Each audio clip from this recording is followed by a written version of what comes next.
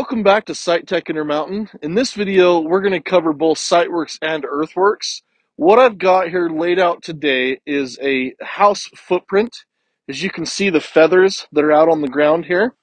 I want to show you a situation where you've got to go and as-built the corners of a house that's been laid out by someone else, but you want to plug it into your Earthworks machine. I'm going to make a handful of videos that show you different ways to do just this one house print right here. In this video, what I'm going to do is actually show you how to go around with your Siteworks rover and record existing points that have already been put on the ground as feature points. And then we're going to export that measured data to the Earthworks machine that I've got here. And then I'm going to Infield Design using those points and create my Infield Design and go ahead and load it. And what we're going to do to start off is use my benchmark that's been set over here. This I will use for actually setting up the job site itself, my 1-point calibration, and I'll also use that as the 100. So what I'm going to do is set up on this benchmark right here that's been provided to me, level up.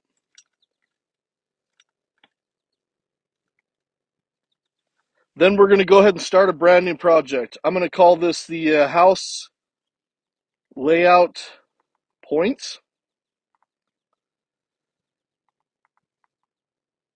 U.S. survey feet, point northing easting, not worried about all this. The intent of these videos is to show you how to actually infill design all this if you're not given the CSV file or given any information from the engineer, but you've got technology. So no control point, nothing here. Gonna hit finish. I am gonna give it an actual work order that'll show up inside the machine. It'll make more sense when I do that. So we'll call this the house points. And then finish. And I do not have a design, so it's just project house points for a work order. Hit accept.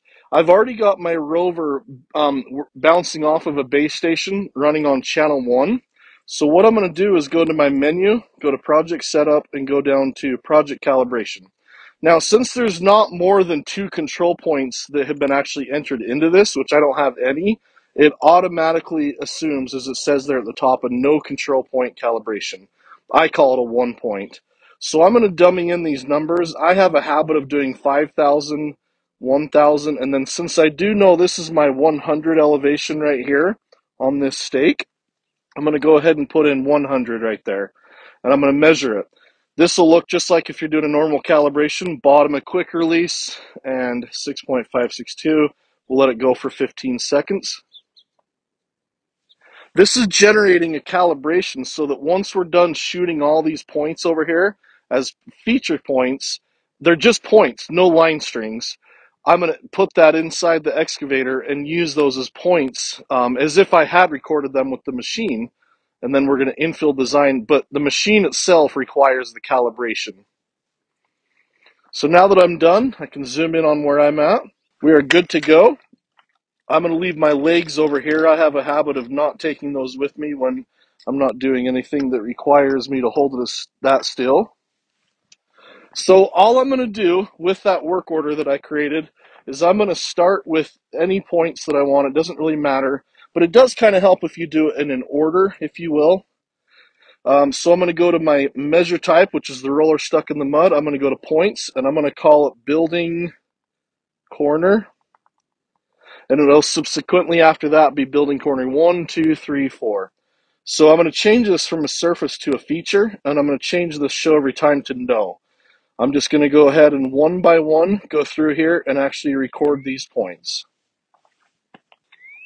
And if you wanted to turn on the point name so you can see them, you can turn on point name right there in the gear.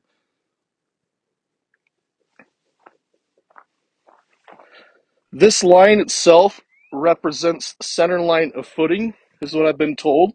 So it's not outside a wall, outside of footing, inside or anything. It's the actual center line.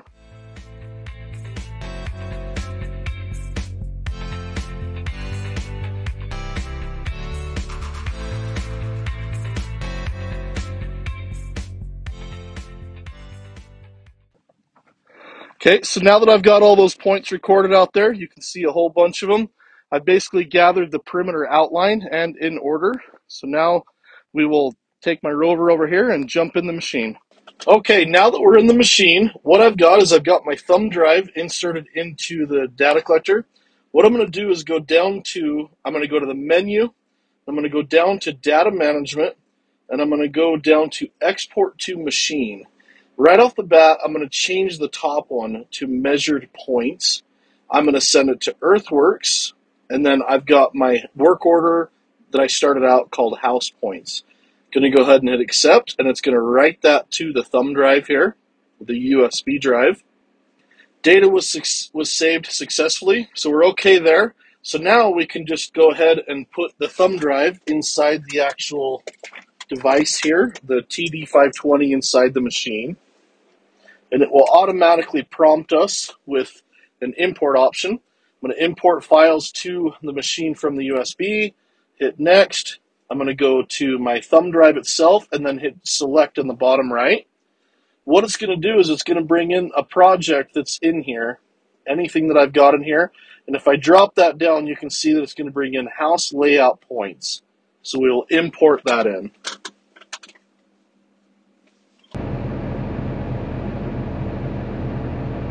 Once that's imported in, you can go ahead and hit OK. And on your job setup here, you can go to job setup.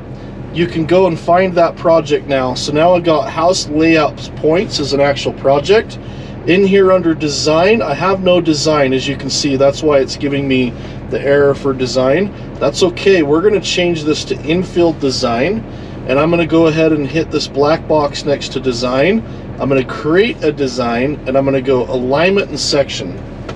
So in alignment and section, instead of doing the focus point, which we usually do when we're doing alignment or the infield design, I'm going to select points right here. Now what I can do for points is start out with hitting the little plus symbol, and you can see all the points that showed up in there that I have. Now what you can do is you can systematically go right through here in order. So building corner, I'm going to hit select, and then I'm going to just systematically go through this process and hit each one in order.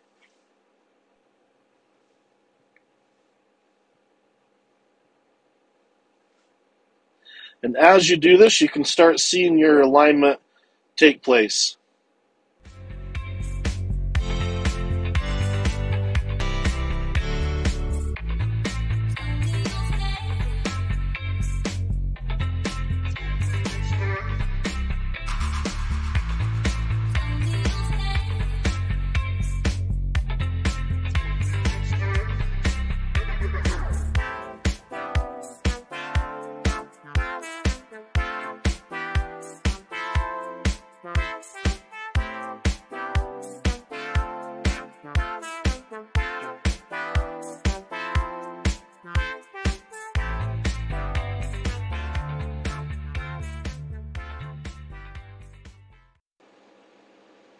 There you go. So now that I've gotten to the very last one, what you can do to close it out is go back and hit the very first one again to actually close out that boundary.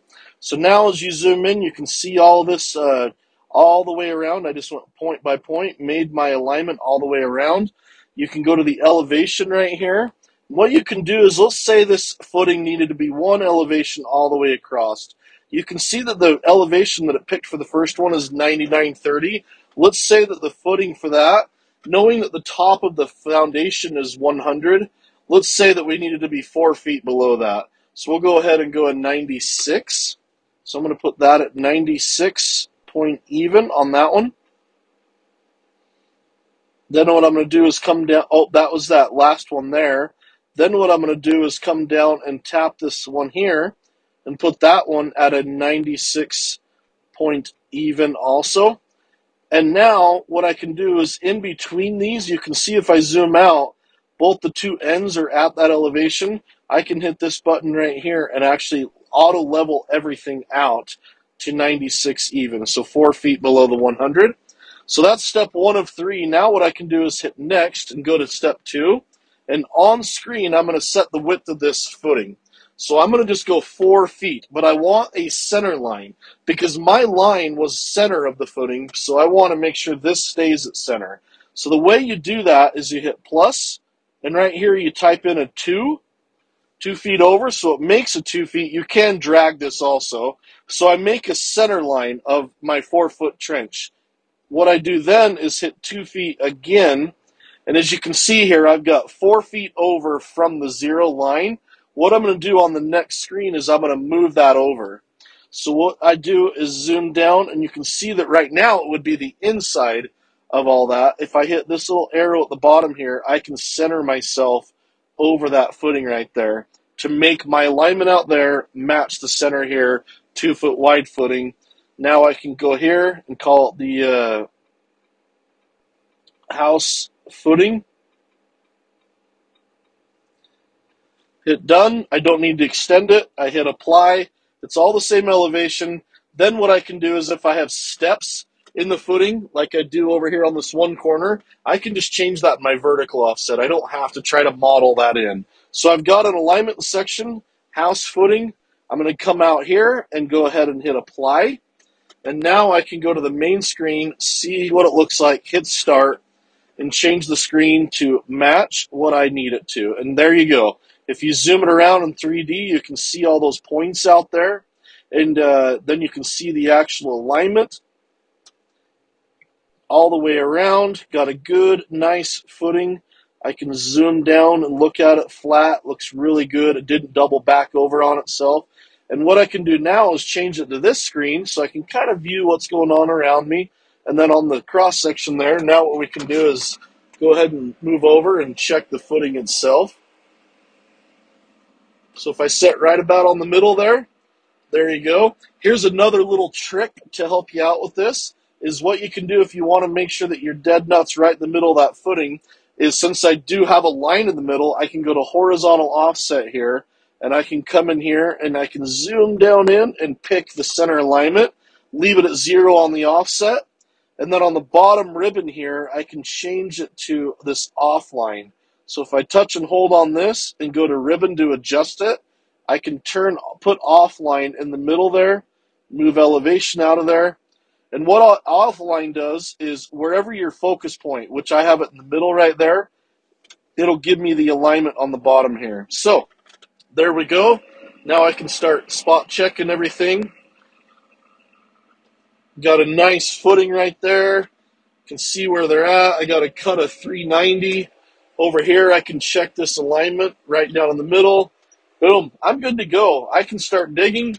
I've got cut fill until I run off that surface. If you wanted to go wider than 4 feet, you can't.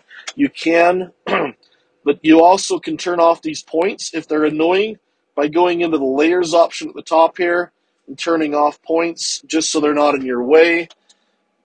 There you go. Got a really nice clean footing. I built that with the data collector, exported it to the machine, and I got a cut of 380. And if I needed to change for a step, I could just change the offset inside the machine there. So thank you for watching this video from SiteTech Intermountain on using Siteworks to record points in the field and export it to the Earthworks machine and make an infield design out of it.